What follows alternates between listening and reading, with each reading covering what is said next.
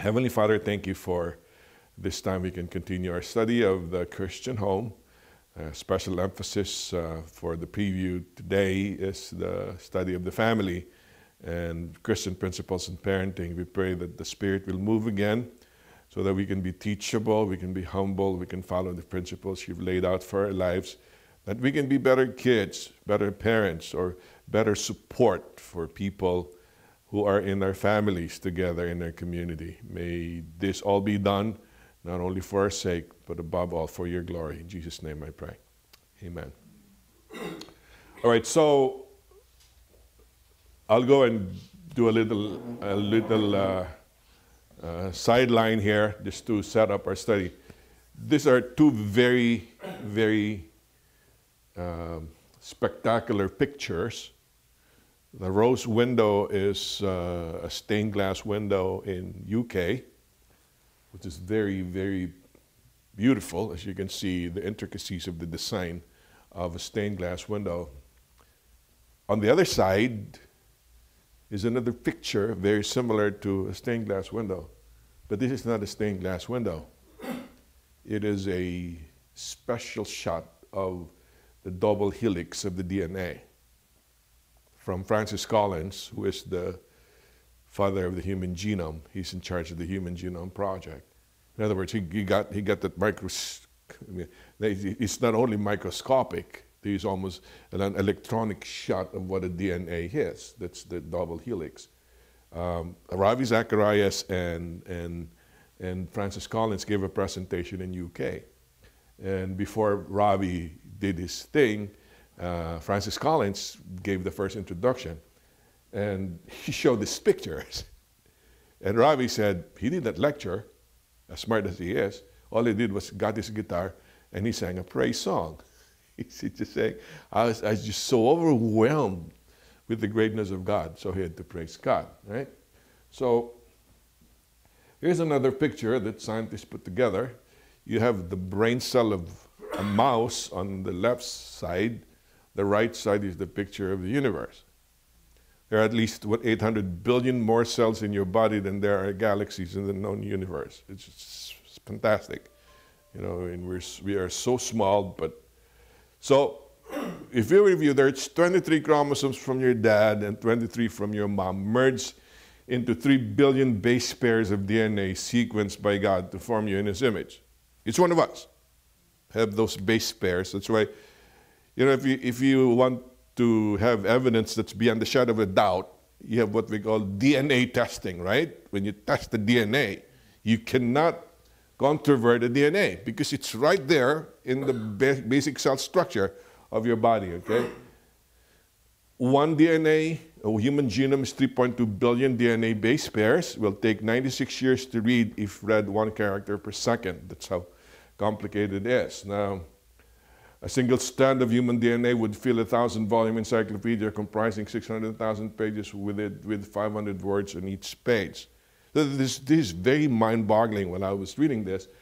But since I work with information systems, with computers, I came to better understand this in a little while.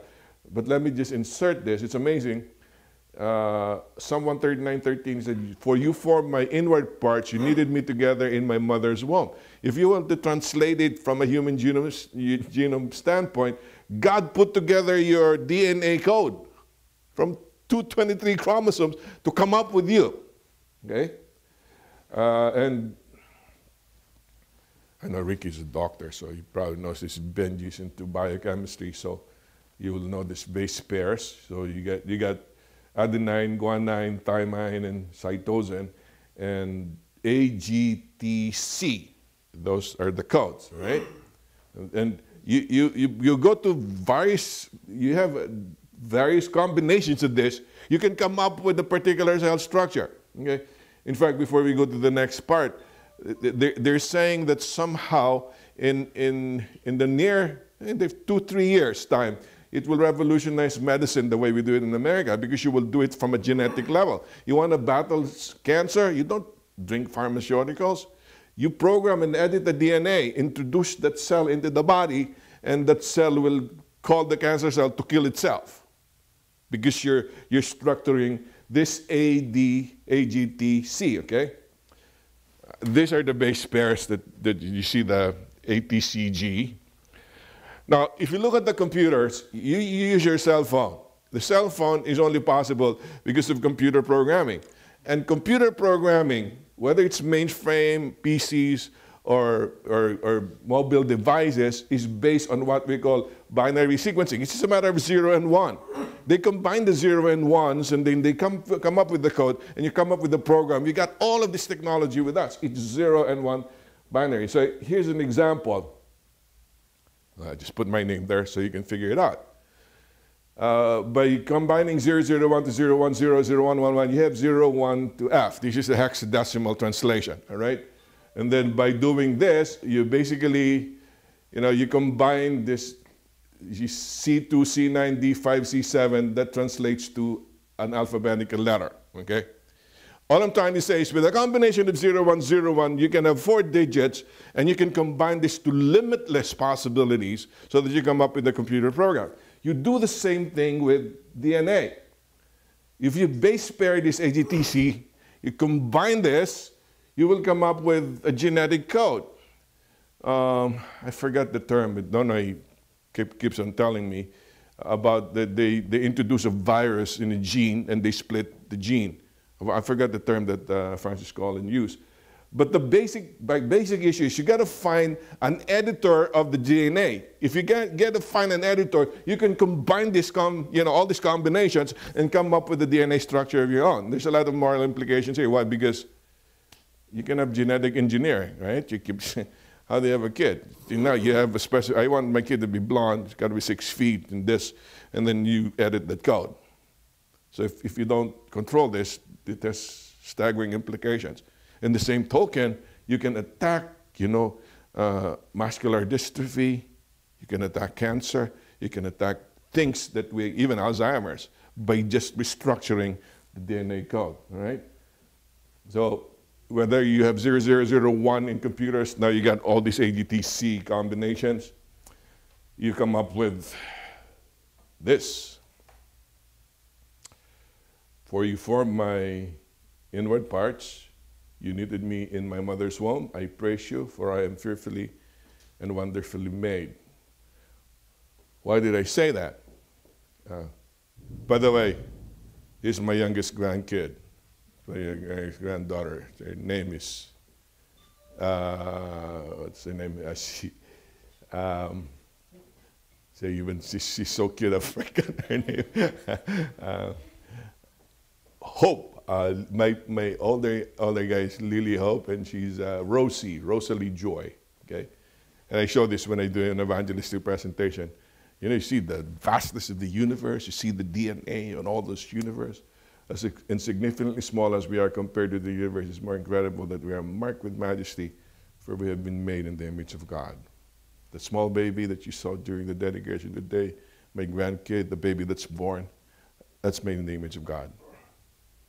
And God saw it fit that despite the fact that there's so much complexity within the DNA structure, within the cells of our body, and complexity in the universe, to crown men with the highest of his creation. Only man was created in the image of God. Don't forget that. Not even angels were created in the image of God. Only man was created in the image of God. Okay? So you wonder why a lot of millennials today, the expression, are you ready to say I do? Right? You know what that means, right? You get ready to say married. No, millennials don't say that. I'm ready to say I don't. Why did they say I don't? They're so scared of getting married because the world is so unpredictable. I'll just have a messy home. I'd much rather have. They hate marriage. A lot of this, and there's late adulthood and all sorts of problems right now. So the question: why in the world do we have to study parenting? If in fact this current generation they're allergic towards family and stuff, because parenting is biblical. Parenting was given by the scriptures. And there are 2 chapters, very small chapters in the Bible I'd like us to go through. It's Psalm 127 to 128. Okay? Who's the son of David? Who succeeded David in his throne? Solomon, all right? Solomon is considered the wisest king who ever lived, not only in Israel. But, so if you get the whole book of Psalms, all 150 chapters, who wrote the book of Psalms? David did, okay? David did. But if you splice the book of Psalms and you begin with Psalm 127 all the way to 128, let somebody read Psalm 127, verse 1, if you have it.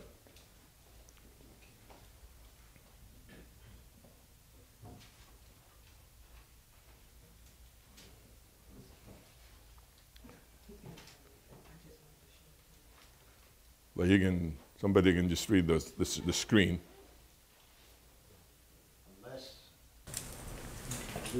Except the Lord build a house, they that labor in vain that build it. Except the Lord keep the city, the watchman waketh, but in vain. All right, I don't know exactly what version you have, but so King James, other versions will tell you that this particular psalm was written by Solomon. It wasn't written by David. This is what they call an ascent psalm or ascent hymn. What's the meaning of ascent psalm? While the people are ascending towards the temple, while they're going to the temple, they sing the songs, right?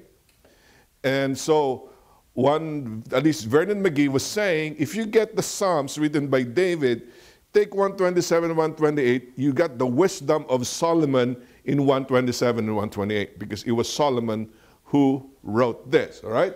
How does it begin? Unless the Lord builds the house, those who build it labor in vain.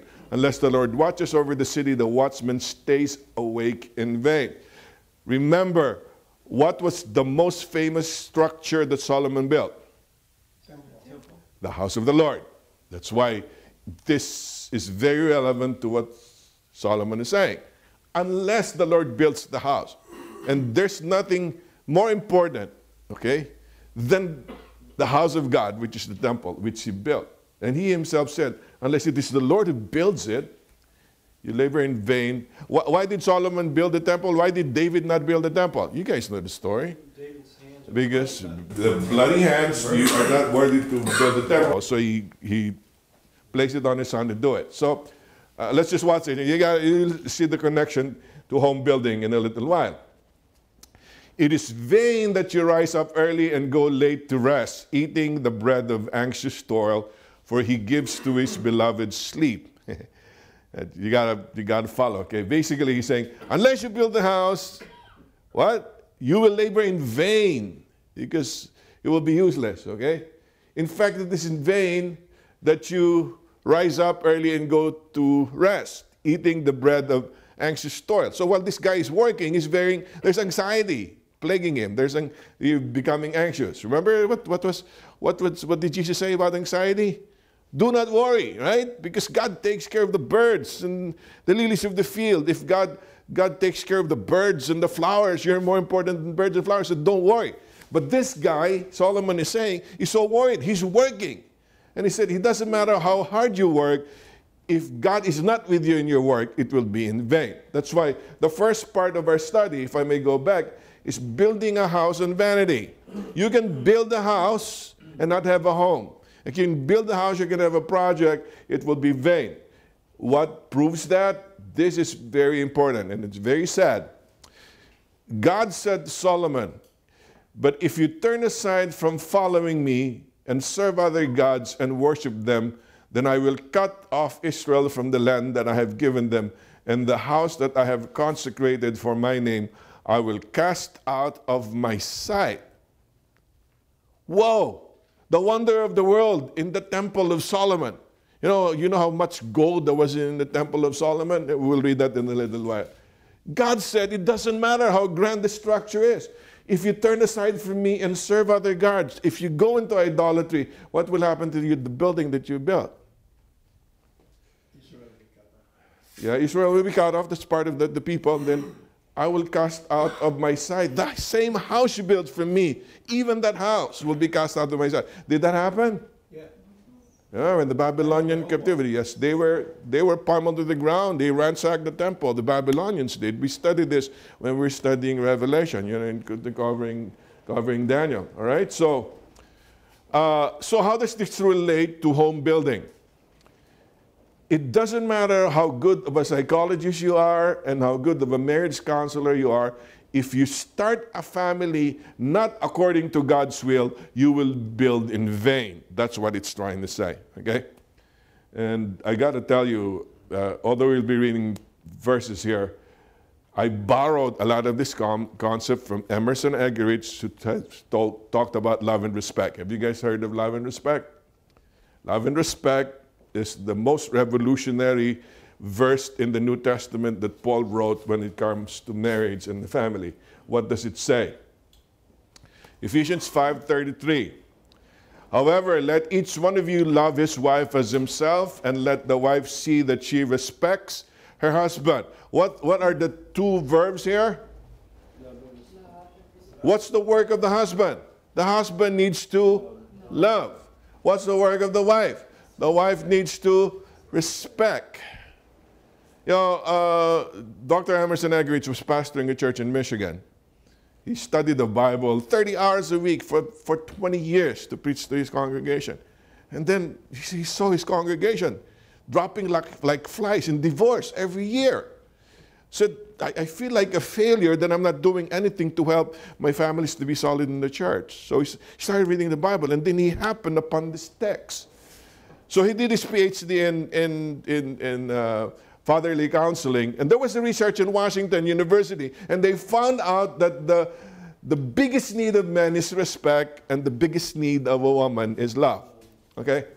So they tried to verify this research. There's another lady I really appreciate a lot. Her name is Fil-Am. She's a Christian counselor and researcher, Harvard graduate, but she's very, you know what they found out?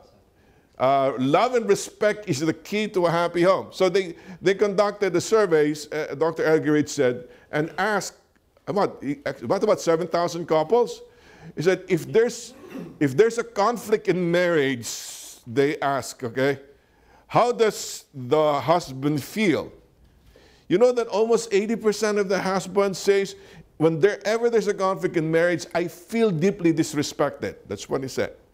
They asked the same question of the wife. The wife's answer is different. What was the answer of the wife? I feel deeply unloved. Well, because we got blue and pink. We think differently. Like how that's the example. When the wife says, I have no clothes to wear, you know what that means? I don't have new clothes to wear. Okay. When the guy says, I have no clothes to wear, I mean, I have nothing clean to wear. Right? So, big difference. So, and then when the husband and the wife starts going at it together, you know what happens? You know, 99 beats per second, you know, per minute. The husband, you know, you go into a warrior mode. What's the warrior mode? The warrior mode means the man goes into a mode where he's willing to die for something he believes in. And he's willing to die for his wife. But the most honorable thing to do is because, you know, like flight or fight, right? So you're about to fight, and the most honorable thing for a man to do is to step back. Control yourself, you know. Calm down. Don't say anything. There's a problem when you're in a marriage like that. There's a very big conflict. And the husband says, I want to be in my most honorable mode, posture. So I will just back off. I will keep silent. The wife doesn't like that. Because how does the wife handle conflict? They want to process the conflict. They start talking and talking and talking and talking. Meanwhile, the husband doesn't want to talk. And the wife says, I feel deeply in love. And then the longer the wife talks and nags, the husband says, I feel deeply disrespected. Both of them mean well.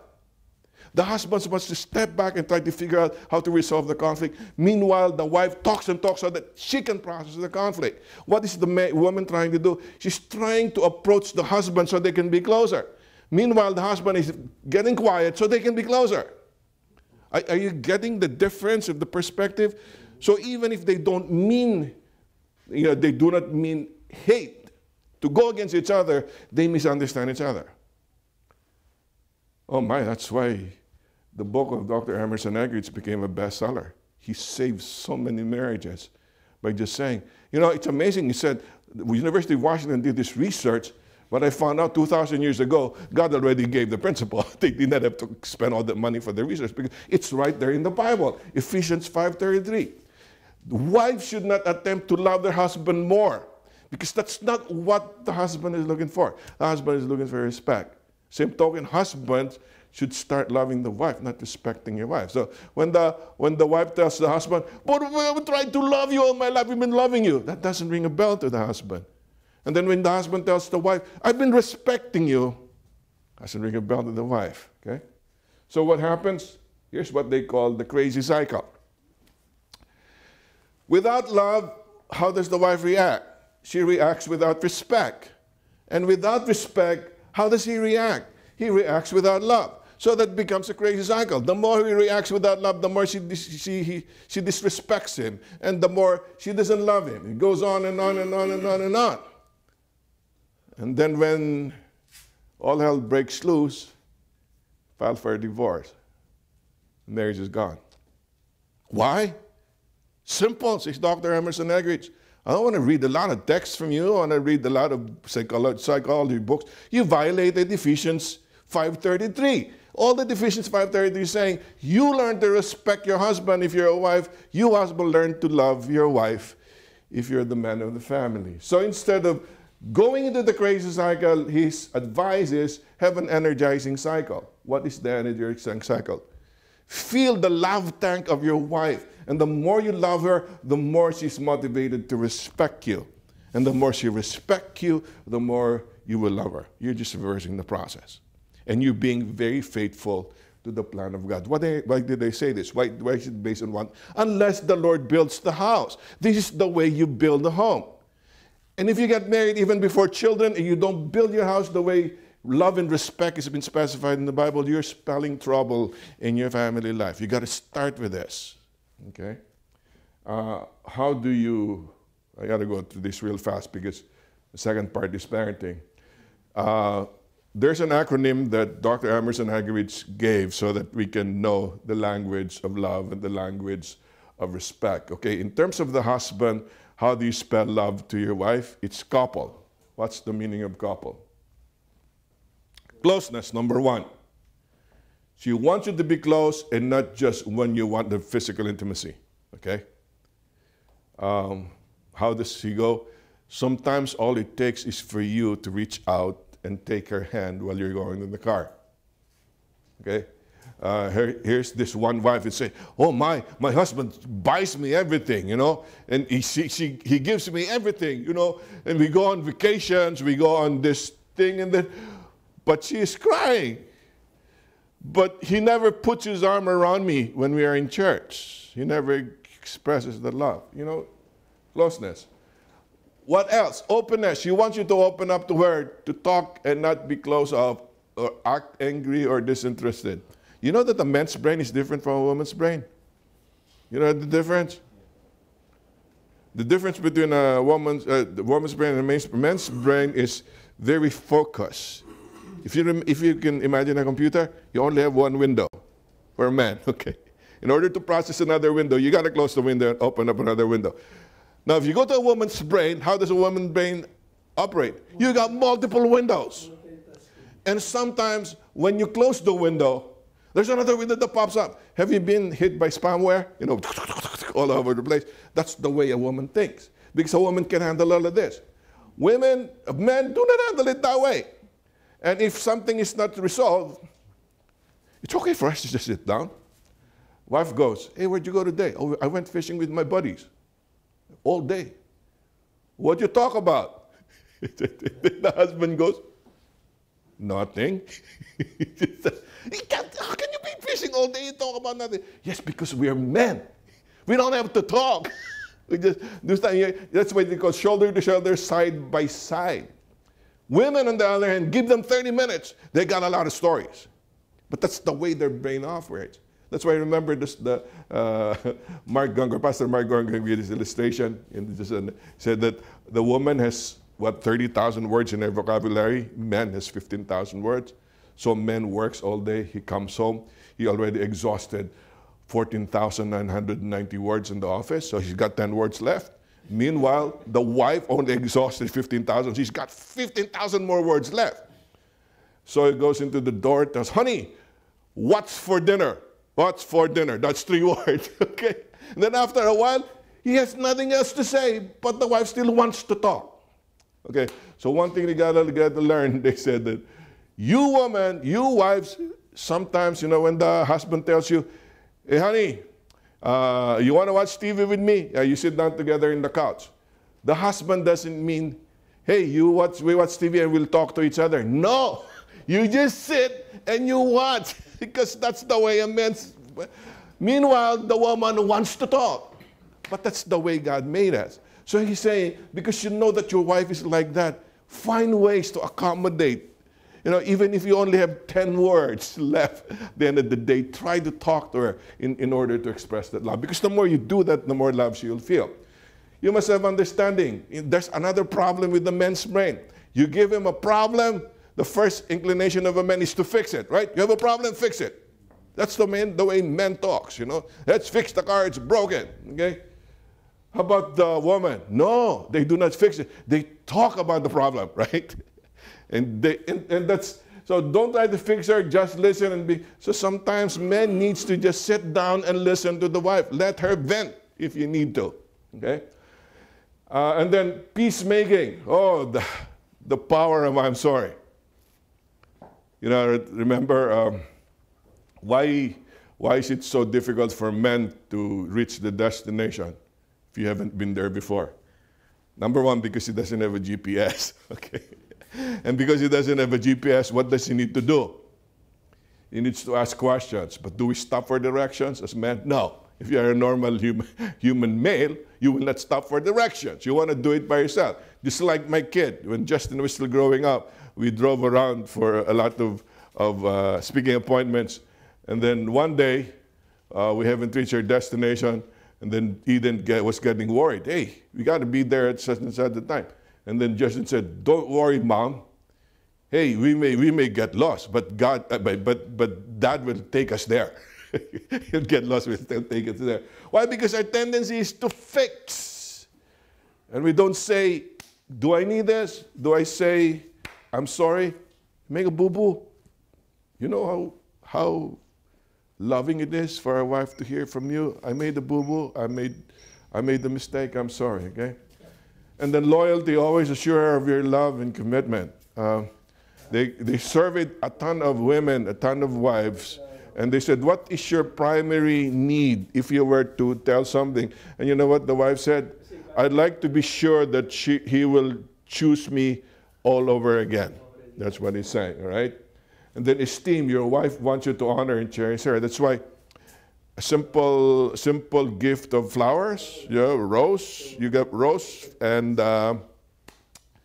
some gifts. It doesn't have to be expensive.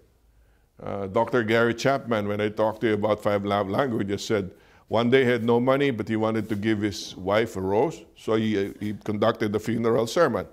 During the reception, there were a bunch of roses on the table.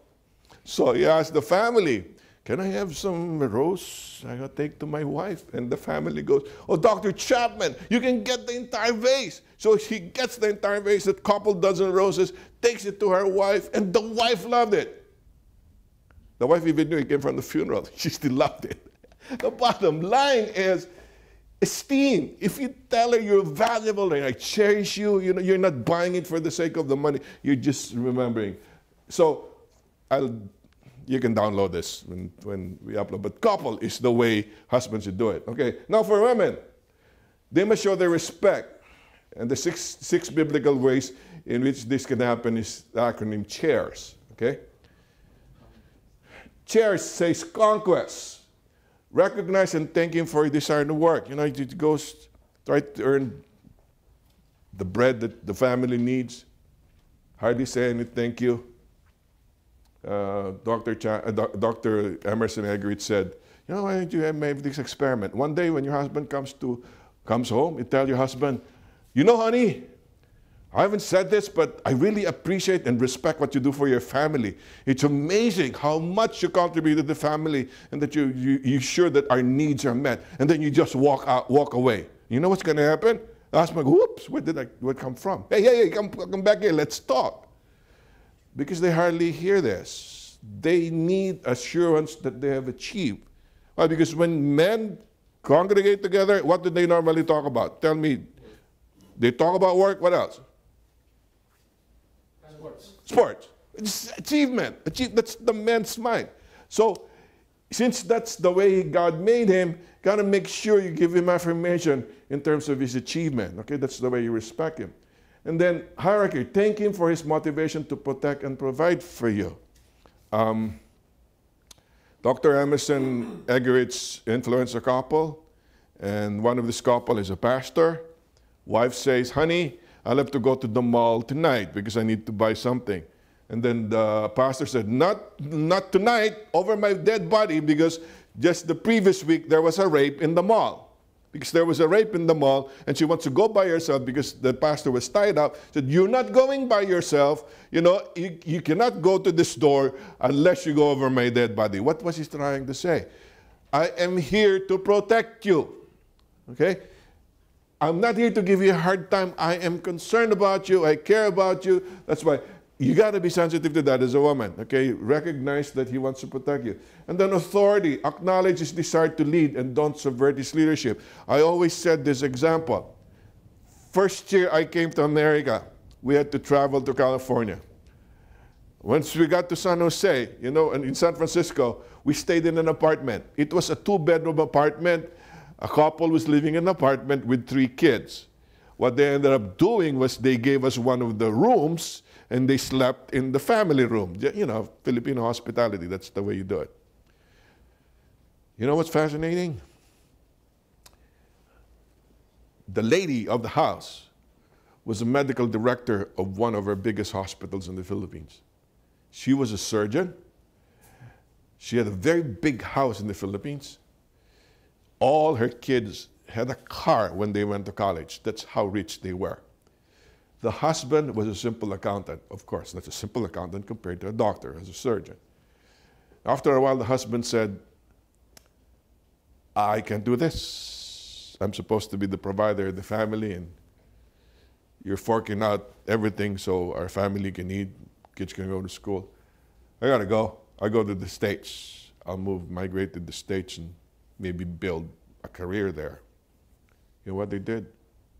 The whole family decided to go with their dad. So she left the hospital, she left her practice, and moved to San Francisco. That's where we met them. I didn't know the story until my friend told me about the story. I was talking to the lady, I said, oh, how's it going? Are you taking the medical boards here in the States so you can practice surgery? And I'm too old for that. I'll just be a physician assistant. And I'm okay. And you know what she told me? We've never been so happy as a family. I'm not saying this should happen to all the families, but you know what she did? She acknowledged the desire of the husband to fend for the family. I mean, not everybody needs to go to that extent. But you know how loud that language of respect will ring in the ears of the husband when he does that? Simple. Authority. Insight. Listen appreciatively to his ideas and to the advice he wishes to offer. That's what the man does. So you know what wives can do? Wives can still decide, but they can make it appear that it was the man who decided. You know what I'm trying to say? I mean, if the man doesn't know how to do it, you don't tell your husband, why did I marry an idiot? You don't say that. You find a way, turn around, make a good decision for the family, and make it appear that the husband made the decision. How do you do that? Let me give you a clue. Just say you're discussing things, and during the discussion, come up with a solution, and then make your husband feel that he was part of the discussion. And when the solution comes up, honey, I really like you, you know, the way you lead this family, you can implement this decision. You know how much that will spell respect to your husband? And when you do that, how much he will love you back. That's what it's a very practical thing, okay? Relationship, value his desire for you to be his friend and stand shoulder to shoulder with him. Remember, sometimes he doesn't need to talk. Just sit down by. Example that Dr. Egrich was saying. We'll cover this a little, but especially for boys, you know, who are growing up in high school. You know what the mother needs to do is not to nag the boys. What the mother needs to do is go out there, watch them play ball, and just sit down and watch the kids. I'll spend a couple hours. After spending, don't say anything. Just drive them, go back home. By the time they get home, just say, hey guys, can you take out the garbage and clean your rooms? They will clean their rooms and they will take out the garbage because you were there with them, respecting what they were doing in the sports, you know. Those are simple things. I'm not saying it's going to happen all the time, but the language of respect. And of course, sexuality. You got to make sure that the physical needs of the husband is met. So if you were to summarize this is the foundation of a home.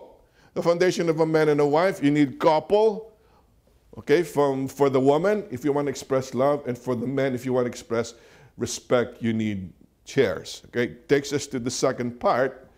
The second part, whereas the first part says building a house on vanity, we will go to building a home on values. Now, what's the lesson in Psalms? Basically, Psalms is saying, you can try to have a home, but if you do not follow the love and respect principle of the Bible, and you don't love and respect each other from your end, the house will not stay. So this is the second part. There's only 2 parts to our study.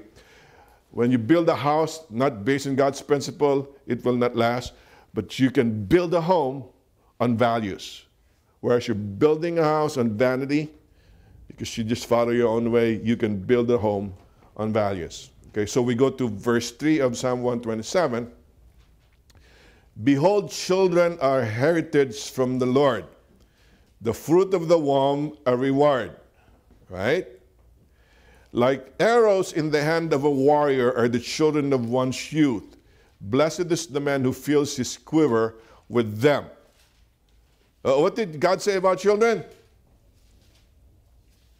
They are what? What's a heritage? Heritage is an inheritance, right? They're saying, I mean, like me, I'm really getting old. I don't know. They're saying I'm about to collect my Social Security in about a year. And they're saying, oh, you better be glad. If you reach the age of 65, according to statistics, you might live to be 90 years old. That's what they're saying, if you make it to 65. So if I make it this year, I have a lot more years left, okay? But you're getting old. So what your question now in your head is, oh, what will happen when I die, right? You got to think of your kids. You got to think of your grandkids. That's a heritage, okay? And if you got children, I'm visiting a friend of ours in church. I wish I had more children, because if I had more children, more of them will take care of me now in my old age. Okay, but that's why children are heritage from the Lord. Well, what's the word picture you use here? They're like arrows. What do you use arrows for? Well, they didn't have guns then. Arrows was a weapon of war. And you may be a very good marksman. If you don't have arrows in your quiver, you'll be useless. So it would be nice to have your quiver full. So basically he's saying, this is for security. And this is for prowess. That's a word picture. The more kids you have, the more security you'll have. Okay? And then he goes, blessed is everyone who fears the Lord, who walks in his ways. You shall eat of the fruit of the labor of your hands. You shall be blessed, and it shall be well with you. So, okay. We said, if you want to start a home on values, make sure that you have kids. Okay? Fill your home with kids. Have a big family. Yeah, that's the counsel. But make sure that while you're building your family, you fear the Lord. Because by fearing the Lord, you will be blessed. How will you be blessed? Let's look at the next 2 verses. Your wife will be like a fruitful vine within your house. Your children will be like olive shoots around your table. Behold, thus shall the man be blessed who fears the Lord. What does it say? You fear the Lord. What's the meaning of fearing the Lord? If you go back to 127, I think it's verse 1 and 2, you follow his ways. Fearing the Lord is not being scared of God. Fearing the Lord means obeying him. Okay? When you fear the Lord, you obey him. You go with this way.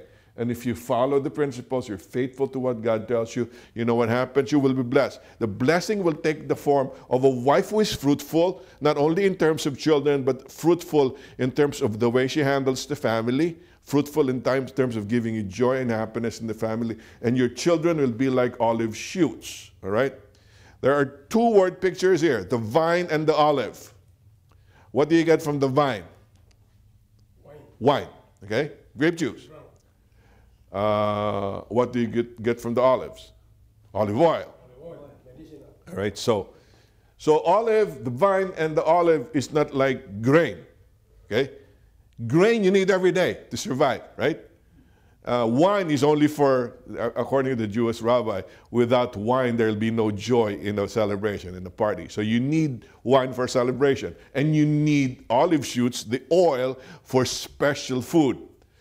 So what Solomon is saying here, if you learn to fear the Lord, your home will have something special. You will have wine and you will have olives. Okay? I'm going to mention this already, but might as well say this. Millennial says, I don't want to get married anymore, instead of saying I do. I didn't want to believe this until, yes, Ricky? How about the wine being like the Word of God, like a doctrine, like the Word, and oil being like the Holy Spirit? Sure, you can look at it that way too. Of course, that's another word picture in the New Testament. In this particular case, though, it is said in the context of a family, of a wife and children, right? But that doesn't preclude the fact that the wine can be the Word and the oil can be the Holy Spirit. But in this particular context in Psalms, it talks about the wife making the family special because she can produce kids, she can produce having the mom at home, and then. Of course, the olive, it gives you oil, the special oil. And the wife being the church. Yes, the wife being, that's still part of it, right? But I didn't want to believe this until I met a friend. There's a very good singer from Toronto. When I saw him, very close to his parents told me, you know, Bing, his name was Boyet, and that's not a cameraman. Boyd doesn't want to get married. What do you mean he doesn't want to get married? Man, he's an eligible bachelor. Because he saw a bunch of his friends just go through divorce. Might as well not get married. Is that the design of God? We already talked about that. The design of God is for people, if possible, to be reproductive. Okay? So, we go to parenting now.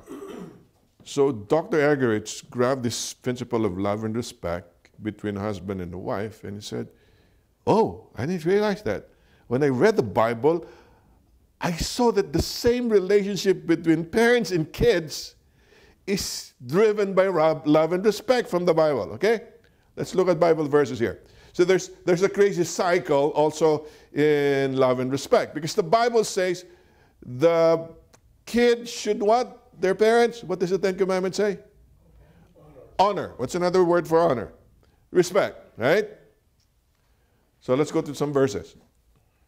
Exodus 20:12. Honor your father and your mother, that your days may be long in the land that the Lord your God is giving you. All right? So if the children dishonor the father and mother, the parents can kill the kids. That's in the Bible. You read this? That's what Jesus said. Yeah, in the book of Deuteronomy it says. Yeah, Jesus is quoting Deuteronomy here. For God commanded, honor your father and your mother, and whoever rebels father or mother must surely die. Within the Jewish economy, okay, again, we're no longer in the Jewish economy. It was a theocracy with God leading out. One of the capital punishments that you can commit, when I say capital crimes that you can commit, is dishonoring your parents. You can die. Okay. Oh, okay. That's good. That's a good question. Dr. Emerson Eggers says this. These are normal conditions. Now, if there's known evil where the father abuses both wife and kids, you got to get out of that house because it's a known evil. This is for normal counseling, all right? There are extraordinary circumstances that will cause you to react differently from the general counsel. These are general principles to follow. And then Paul, Moses said it, when God said it in Exodus 20, he goes to Matthew 15, Jesus said it. Then Paul says this in Ephesians 6, children, what? Obey your parents in the Lord, for this is right. Meanwhile, fathers, do not provoke your children to anger. Bring them up in discipline and instruction of the Lord. You go and extend this to verses 20. Honor your father and mother, says Paul. This is the first commandment with a promise, that it may go well with you and that you may live long in the land. And like Benji's question, even if you are not subjected to judgment because you dishonored your parents, it has always been the rule, if you observe children who dishonor their parents, eventually just do damage to themselves. What is the promise? Honor your father and your mother, that thy days may be long on the land which the Lord gave. What does that mean? If you violate that, what will happen to your days? Will shorten your days, all right? Parents can kill you. Yeah, but again, the principle that God gave does not necessarily mean an explicit judgment from the community. The principle that God gave is, if you do not honor your parents, you will basically destroy yourself. Example. Was it one who brought it up? We will go to the Philippines next month because I'll be marrying a couple. By the way, pray for us. The man is the son of the special counsel of the president of Rwanda.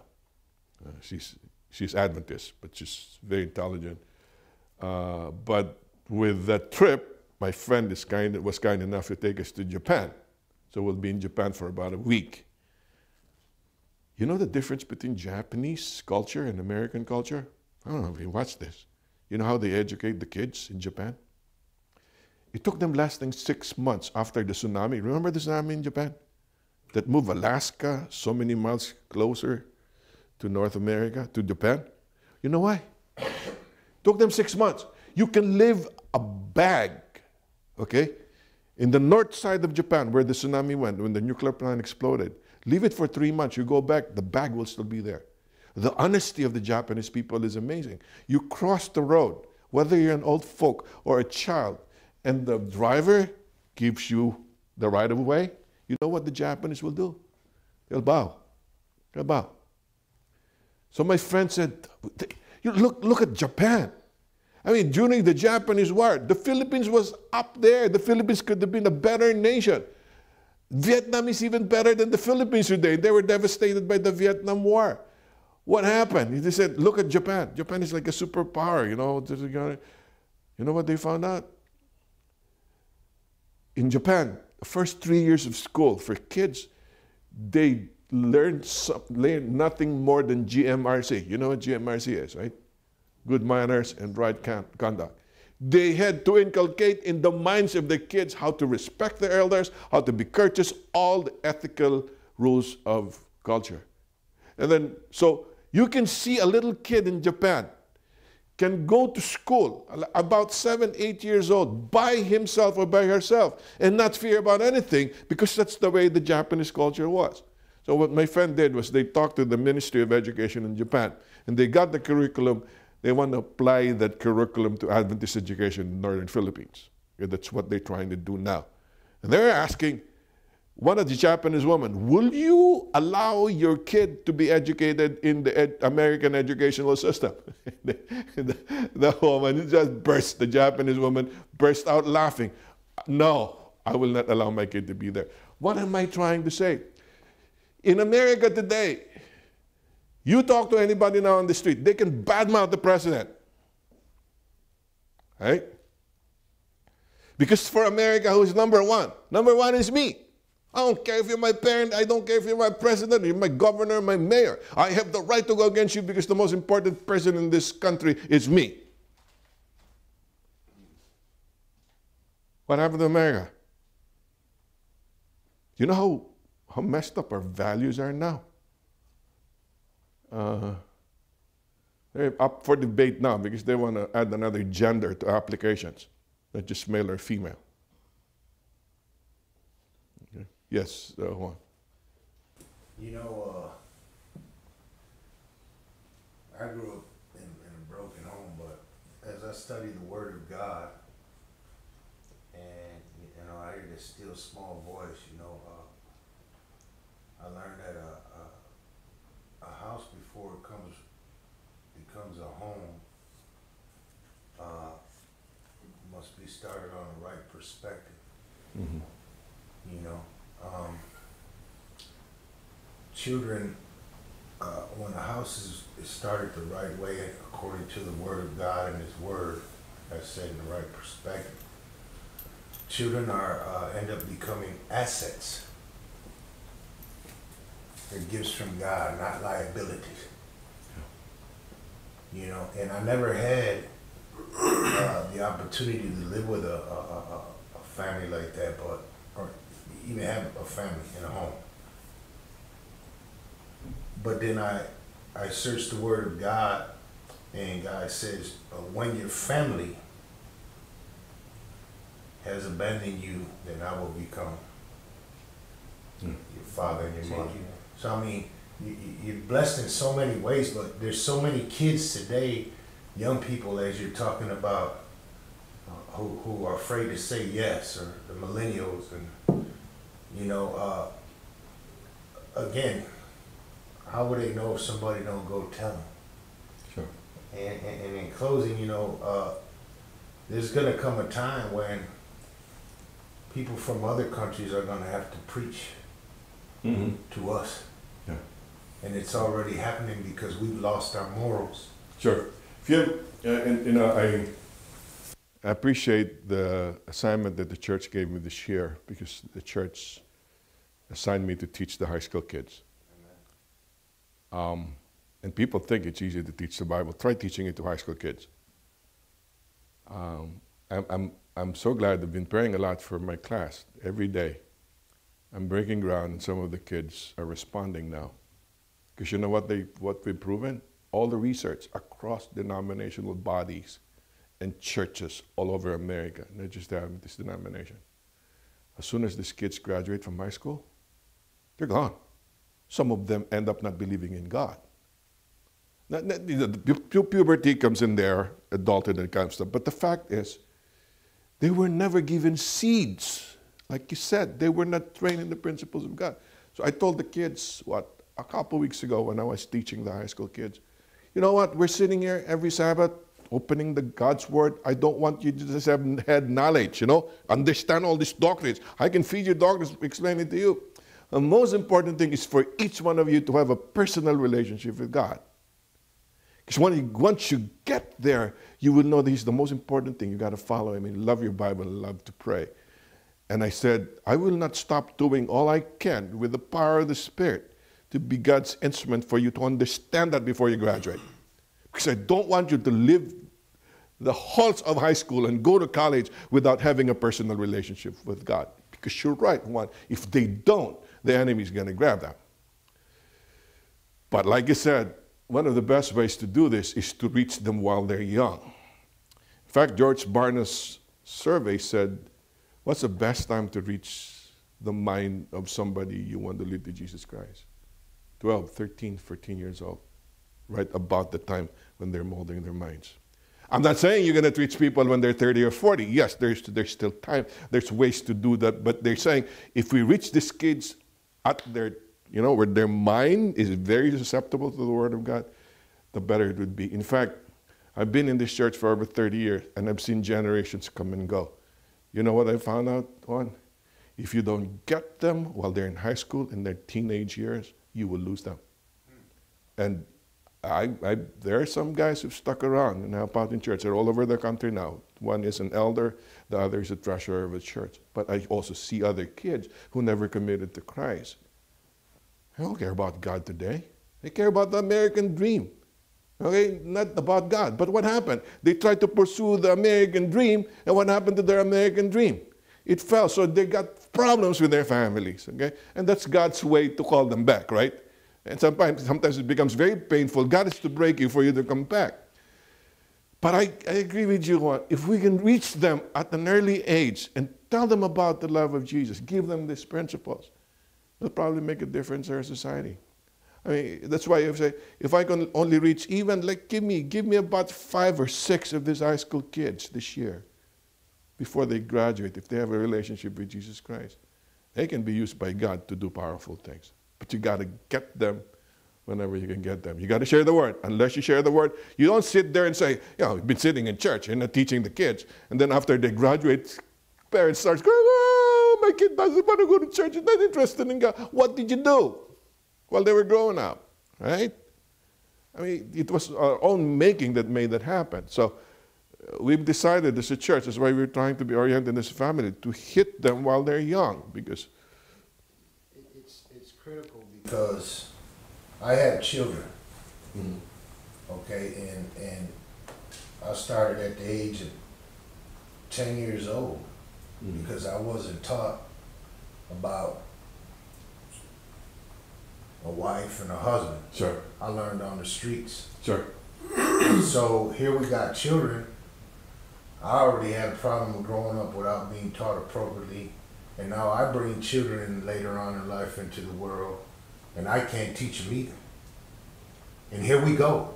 Yeah, the cycle. And the cycle's coming down. Yeah, sure. And so generations of people are being destroyed, and so now, like you said, there's a batch of kids out there. There's a batch of teenage kids who grow up. I mean, we know the divorce rate's high. We know some children only have one parent. We know that some don't have any. But if they're taught appropriately, imagine when you get to heaven, how many people you will use just because you changed 2 people from bringing in another group of people who brought in another group and taught the wrong way. So this is beautiful what's being taught here. And in fact, we will close our study this afternoon because you can't do anything. What will you do about these kids who are going out there? They'll probably go doing drugs now because they thought the American dream is going to fulfill what they want. Okay? It's a good, we will end it in a nice way because God still has grace. Okay? But I'm saying, but if you can, just think, if they were in your own family, you would like to hit them when you can hit them. You know, don't wait for them to waste their lives before they can be taken back. You know, get them while they're young. And that's why my friend told me, your first church is your family. Before you even go out, make sure your family knows how to pray, spend time with the Word, and to test out their values. And as little as that, like Juan you're saying, I mean, who knows? Your kid might be used by God. Growing up, I prayed a lot for my kid. I never expected my kid to be a pastor. Now he's a pastor. Okay? But out of my wildest dream, I thought he's going to be a musician, do something else. But they reach one of those high school students, and then high school students will reach the sure. rest. I'm pretty sure you've been reading Moody. You're reading about Moody. You know who took Moody to the Lord, right? A shoe cobbler. A shoe, yeah. And then you know what happened, right? After Moody was taken to the Lord, some guy, what was it, Sankey, Edward Sankey, who attended the meeting, got to know the Lord because of what Moody did. And eventually this guy influenced Billy Graham. Yeah. You know, just because of one cobbler. Just one cobbler. That Moody was able to do from the streets of Chicago, went all the way to London to preach out of the tabernacle that Charles Spurgeon had him preached out. Yeah. Moody went all the way from there, was converted by a shoemaker, all the way to London to preach out of one of the greatest tabernacles. Sure. So, you're right. The thing is, don't fall into the trap of the numbers game. When people just say, I got to reach a lot more people. No, reach the next guy, and then after that, reach another guy. And if it doesn't matter, you just reach as much as you can when the Lord opens up the way open. So the second part is this is what the other part of the Bible says. Older women likewise are to be reverent in behavior. In Titus, they are to teach what is good, and so train young women to love their husbands and their children. Let me just summarize this. The Bible tells you that children should respect their parents. The Bible also tells you that women, mothers or parents should learn to what? To love their children. So what is the principle of love and respect? Children should respect their parents, And parents should love their children. Are you following? That is God's prescription. You follow that blueprint, you'll be okay. How do you do that? Guides. This is based on what I've already read from you, the text that I gave you. This is a summary of what Dr. Eggers is saying. Give so that the child's basic needs can be met. That's why. But what did I say? Your first church is your family. If people don't give the church, who's going to pay for the electricity? Who's going to pay for the parking lot and all this stuff? That's why people have got to give. That's part of your family. And as parents, your primary responsibility is to provide for your child's basic physical needs. So you give. You is for understand. Understand your kid. So you do not provoke or exasperate the kids, says Paul. Example. There's this one couple expecting a baby girl. So they dressed up the room, the crib was there, everything was so nice. Because anytime now the mother's about to deliver the kid. Then the mom goes there one afternoon, she opens the door, and lo and behold, older brother is there with crayons in his hands. And that room was full of crayons all over the place, including the crib. So if you did not seek to understand your kids, you will just blow up. What in the world did you do? I prepared this for your kid. And before she could say anything, she held back herself. And then you know what the little boy said? Mom, I wanted to have the room prepared specially for my coming sister, so I had to call her in. Child didn't know, but the child had a heart for the coming gift of God.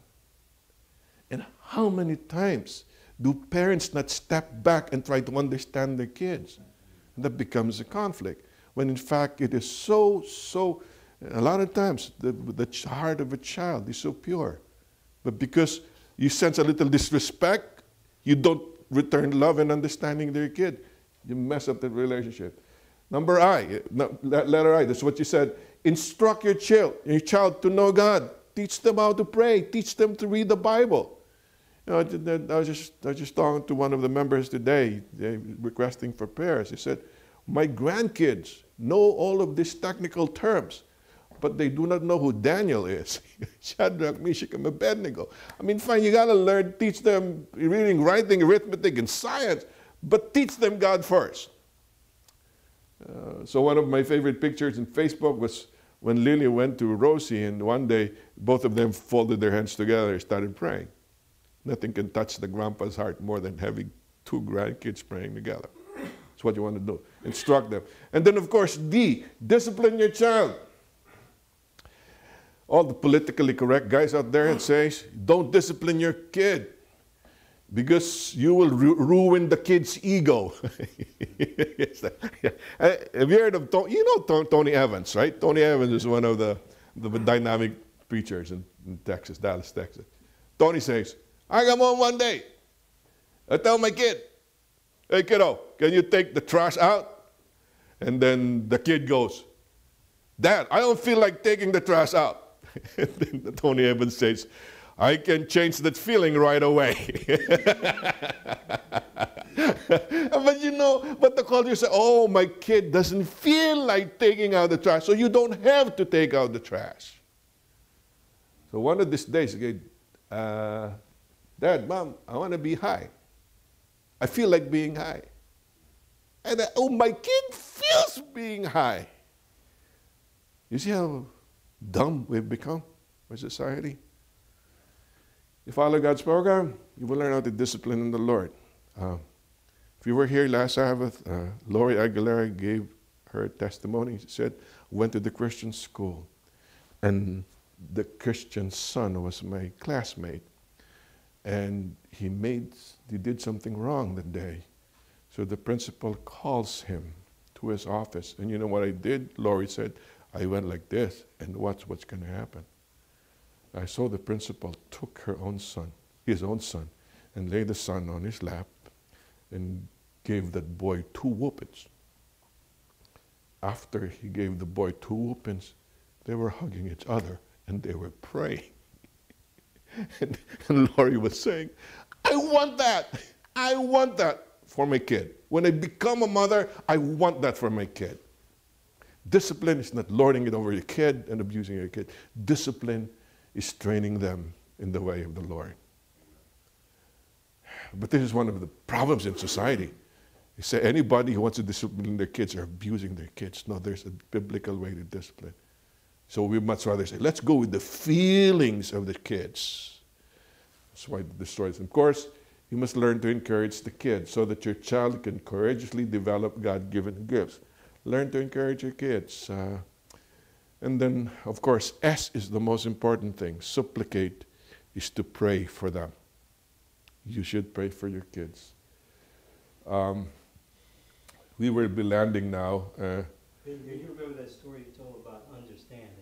Here, the little boy did something that his father had a brand new special sports car. Oh yeah, I'll repeat that bit. It was sent to me by a friend.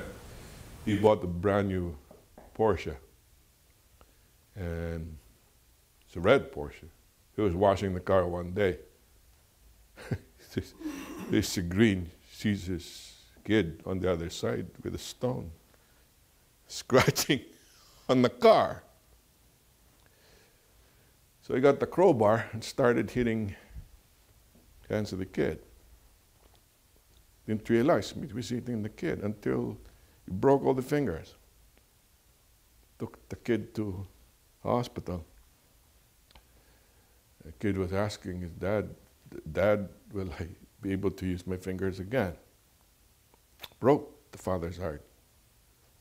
And you know what really hurt him? He went back to his driveway. He looked at his car. You know what was etched on the car? I love you, Dad. I don't know how true the story was, but supposedly that dad couldn't take it. He killed himself. But that may be an extreme example, but the Bible says, before you lash out at your kid, you understand your kid. Don't exasperate your kid. Encourage your kid. That's what Paul is saying. You know, what's a crazy cycle? The more the kids disrespect you, the more unloving you become as a parent, right? And the more unloving you become, the more they rebel. That becomes a crazy cycle. What is the energizing cycle? Show your kid how much you love them. And the more you love them, they will learn to respect you. Okay. One caveat before we go. Because Moody Radio interviewed Dr. Emerson Eggerichs, and the interview was Nancy, I forgot his last name. Maybe you can remember Nancy, somebody. She said, oh, I'm talking about another book. Remember 5 Love Languages by Dr. Gary Chapman? And then Dr. Emerson Eggerichs, I know Gary. We talked a lot. But you remember, based on what we studied, love comes at a man differently as to a woman, right? Because the woman is more from her, we talked about that. It's couple, it's not shares. So I tend to agree with the principles of Ephesians 5:33. So what happens the moment your kid goes into the teenage years? They start maturing, right? And you know what? The boy will crave for respect, and the girl will crave for love. How do you do this? A very good example, and this probably benefits you. There's a lot more. I invite you to just grab a hold of Emerson Eggerichs' books, Love and Respect in the Family. But here's an example. Boy was asked by the mom, hey, why don't you clean up your room? It's been days. He didn't do anything in his room. So what do? Do you nag the boy? No, here's the way you do it. If you were the mother, you go to your boy, who's a teenager. You said, you know what, I'm not dissing you. I'm your mom. I respect you. You're a man. You're a man of your word, okay? But you've promised me to clean up your room. You haven't cleaned up your room. Help me out here. How can I tell you this without disrespecting you? You are a man true to your word. You know, you can do this. Instead of saying, it's been 3 days. You haven't cleaned your room. See the difference? If it's a boy, show your respect for the boy, and he will resonate with what you say. If it's a girl, show your love to the girl, and the teenage girl will resonate with you. It's very simple. And you know what? I mean, you know how many lives this book has changed? In fact, one of the lives that was changed by this book was the own daughter of Dr. Emerson Eggerichs. She was a feminist.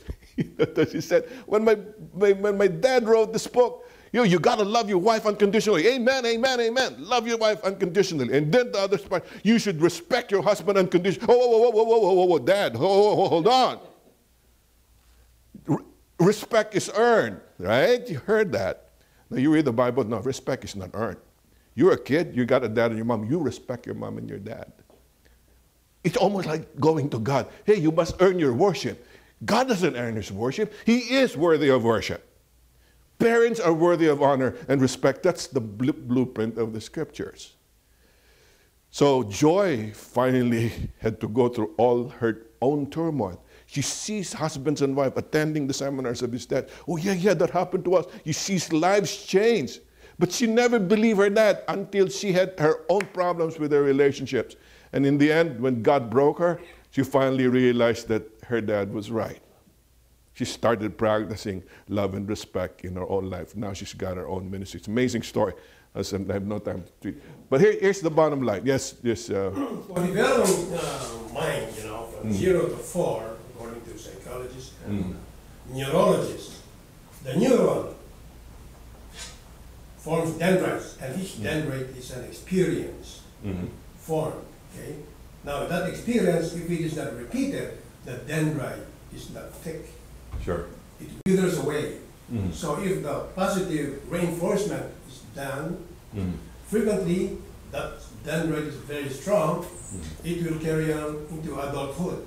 And it is easy for the child to receive instructions because he already knows. And there's already a path. There's a path. Programming. There's a path. Now, if there is no dendrite formed because the experience from the parent is negative, the neurons doesn't have enough dendrites, then that child will die early because the less dendrites you have, the more you have Alzheimer's. So you got your brain science behind that. But basically, let me translate that into culture. I'm not so. A lot of parents crying to me, what's going on in church. I mean, I was with my kid growing up, took the kids to church almost every weekend here. And now my kid doesn't even have the time for God. Yeah, they start crying. I pray for those guys too, and every so often I get a phone call. I'm not so worried about them because God's gonna pursue them. And I don't know how God's gonna reach them. They'll come back. You know what I'm worried about? Are kids who have no seeds planted at all. Right? Yes, and when one knows this. He said that because, we're talking about the Word of God, and I'm learning here. I'm learning,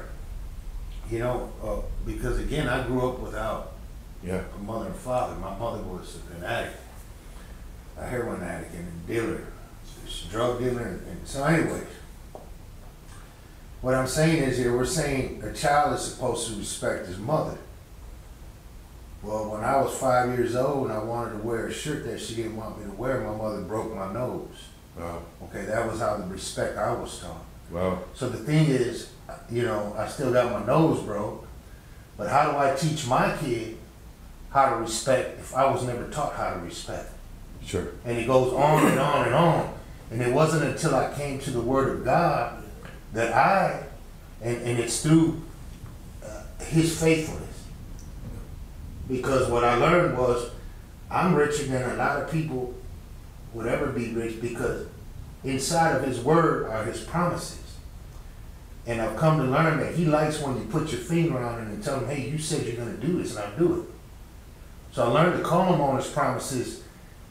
And one of them, as I was telling the pastor here earlier, was that He promises to restore the years to you that the locusts have eaten. So it's never too late. And so now, there are kids out there that I see. I see the mothers talking to them like savages, and they're this big. They called all kinds of foul names, and 3, 4, 5 years old. And we can pray for them, but then there's some that want to learn how to respect, but they never learn it. Sure.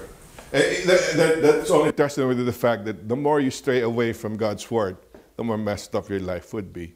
And when you come closer to God's Word, you know, and the good thing is in 2 more slides, we will summarize this with grace. And I'd like to end on that note because you got to admit, this is a messed up world. And there's a lot of lives that's already messed up. They're no longer 4 or 5 years old. They're no longer teenagers. They're grown-up people. For all you care, they got messed up families. Does God care about it? Yes, He does. You know? But if we can avoid going there, that's what the lesson is about. As parents, learn to teach them while they're young. So you don't, what does the Bible say? You know, train up a child in the way you should go. So when he grows old, he will not depart from what you've taught him. And you know that you violate that, you will pay the consequence. It doesn't mean that grace will not be available to you. But you can avoid a lot of heartaches if you only follow God's blueprint. It explains why we got a lot of broken families. We never follow God's blueprint. But why are you supposed to do this? This is very important. We need to bring our identity to our parenting and not derive our identity from it. Do you get this? Your identity in Jesus Christ. You do not derive your identity from your kids. Because if your kids falter, you think that you've been a failure as a parent. You get my drift? But if you derive your identity from Christ, regardless of what happens, you must parent based on what Christ has given to you. What's the Bible text that goes with this? We kind of go over this before. Colossians 3:17. Whatever you do, whether in word or deed, do it all in the name of the Lord Jesus, giving thanks to God the Father through Him. Is parenting part of this text? Why do you parent? Not to have impressive kids, not to have an impressive homes. That's a bad motive. That's not the incentive of the Bible. The Bible says whatever you do in word or deed, do it in the name of the Lord Jesus. You do it for Jesus Christ. So whether your kids fail or succeed, it doesn't matter. What's important is you have been faithful to Jesus Christ. Oh my, this is one of the most powerful illustrations Dr. Eggerichs gave. And that's my last slide for today. Remember Luke 15? When Jesus told the story of the prodigal son. Father had 2 sons. One kid was a derelict, went to the world, immoral, did his thing, loose living. You know, that guy, the prodigal guy. He had another kid who was so hung up on his self-righteousness. He didn't want to go inside the party. So both were prodigals, right? One was self-righteous, the other one went to the world, eating with the pigs. This is the question. This is the question of Dr. Eggerichs. Would anybody care? Would anybody care to invite that father? Would anybody care to invite that father to have a Christian seminar on parenting? All right? You follow me? He said, I hope you get the impact of what he said. Look at this father. He's got a kid who went to the world, you know, wasted all of his living, you know, lived with prostitutes and all. And he's got another kid who's so hung up, so judgmental, everybody goes to hell except for him. He's the only good guy. Can you use that father to be a model parent in your Christian seminar? That's what the question of Dr. Eggerichs is. That's why it's very important. He said, do not derive your identity based on what happened to your kids. Derive it from your identity with Jesus Christ. What do I say? How does the story of the prodigal end? You know that, right? Father runs and embraces the kid, takes him home. So there are 2 audiences that we like to address in this lesson for this week. The first audience is if you can reach your kids as early as you can and teach them the ways of God, the promise still stands. Train up a child in the way you should go, and when he grows old, he will not depart from the training of the Lord. You will have less heartaches. But if in fact the enemy just attacked your kid and life is messed up, families are broken today, is there still grace? Yes, you betcha. Luke 15 says God's grace is still there. All right? And I got to say this. There are a lot of parents I know in church who went with their kids to church every weekend, wearing pathfinders, or missionary activities. They went on mission trips. Some of those kids are not in church anymore. Is it possible for you to do all that you needed to do? to follow God's blueprint and still have a kid like that? Yes. You read the Bible. There were good kings with evil parents. There were evil parents with good kings, right? You read the story. Because really, everybody will have to have their own personal relationship. In the final analysis, at the end of the day, you don't decide for the salvation of your kids. They decide for their own salvation. But the point is, even if they get messed up in their lives, grace is still there. Because you know what I tell the parents who comes to me and cry? Supplicate. You cannot treat your kid the way you treat a child before or a teenager, because your kid is an adult. The best you can do for your kid right now is to pray. And let me suggest, when I do that, I pray that the Lord doesn't break them too hard before they're taken back. Because the Lord needs to break you in order for you to come back. Lord, please, don't break them too hard. I know you love them. You will reach out to them. But I'd like to end on that note. Was this an ideal father? Yes. Ideal father, not in terms of the principles that we did. I'm pretty sure he probably did that, but the kid turned out to be really bad. Okay? He's an ideal father because he is what? He is a compassionate and a gracious father. That's why I'd like to end with this verse, okay? Psalm 103:13 to 14. Before that, Rick, you wanted to make a comment? He answered the question. Yeah. I was going to ask about, you think David was a good father to Absalom? Because Absalom was bad. Yeah, sure. I learned that people are saying, hey, let's have a massive campaign for Christian education. So you got to send our kids to Christian schools. We failed to emphasize that because it's the time we should reach them. Oh no, but I want to buy a brand new car, buy a big house because education is free. Let me just throw them into the public school system. You know, gone are the days, I told them, in the Filipino culture, in Asia, parents will die just to have their kids go to Christian schools because they know the risk of not teaching their kids while they're growing up. The best gift that my parents gave me and my friends' parents gave them was to sacrifice all they can so they can be trained in a Christian environment. And we fail to see that now. I mean, you gotta admit, look at the church. They'd much rather enjoy the world and the luxuries than, yeah. You know, we're, according to God's word, all we have is given to us by God. He owns it all. Mm-hmm. And if we misuse what he gives us, like he told Israel, if you are obedient, this is what you'll have. And if we listen to earlier, he spoke about when Israel was disobedient, he stripped them of what they had. And so if we're disobedient with what God gives us, he will strip it from us. And what will become, what was a blessing and a gift from God to us, will become a curse. Sure. And so, you know, So I have a friend in Hinsdale who happens to be a Christian psychiatrist. He was part of our move to make it a K-12 school. And he was telling me, Bing, I don't understand why these parents don't want to invest in their kids early.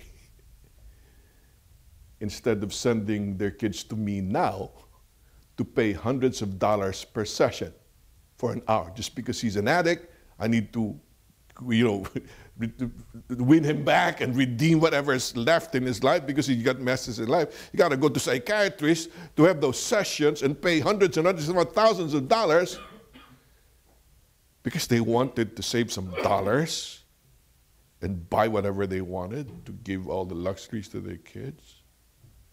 I mean, explain that to me, Bing. He said, why do much rather pay for your disobedience to God than to follow his way? But that's what one is trying to say. But I'd like to end with this text. I'd like this because I still think the epitome of our lesson is the other side of the story. Just as the Father shows compassion to his children, so the Lord shows compassion to those who fear him. For he knows our frame. He remembers that we are dust. Let me submit this to you. As good as these principles are, I would like to submit to you that even Dr. Emerson Eggerichs violates them. You know what Emerson Eggerichs said? There was one day when my husband was maltreating me. I got his book and wave it on his face. What do you think the author of the book will tell you how you treat your wife right now? You know, that's what he said. Why? Because we're sinners. I'm telling you, we need God's grace. And if we need God's grace, our kids need God's grace as well. And I'd like to end there. I think the good father in the end is the reflection of the father who says, regardless of what happens to you, I'll give you compassion. I will give you grace. But it is still true what he said. But you can avoid heartaches. If you follow my blueprint, the closer you are to my blueprint, the better it would be. Let me end with this illustration. Dr. Emerson Eggerichs was invited by the New York Giants football team to speak to them. And then he finally found out from the coach of the New York Giants, you know, Eli Manning is the quarterback of the New York Giants. Dr. Eggerichs, this is what we do. Before any football game, we have a game plan. And Eli knows he's going to be on his butt, so he'll be sacked. We'll miss out on plays. But what I tell my team, it doesn't matter what happens as long as you stick to the game plan. Oh, dudes, our games as parents, as children, as families will fail because we're sinners. But God's game plan for us is perfect. You gotta agree? And all we need to do every day is to stick to God's game plan, regardless of what happens. And then you got to understand, why will I stick to God's game plan? Because he never makes mistake, and more than that, he's a very gracious God. So that if I get sacked and if I lose a down, he's still my dad. He's going to be with them for me. And I like to end on that note, okay?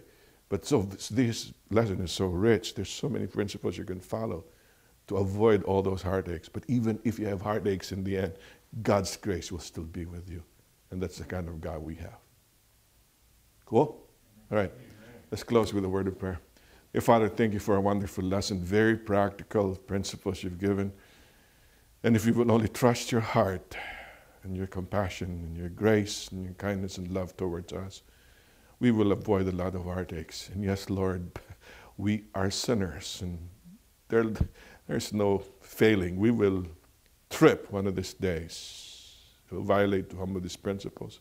We can only thank you that even in troubled times, because we've disobeyed you, your grace is still there. But we only pray, dear Father, that the grace that saves us will be the same grace that will lead us home.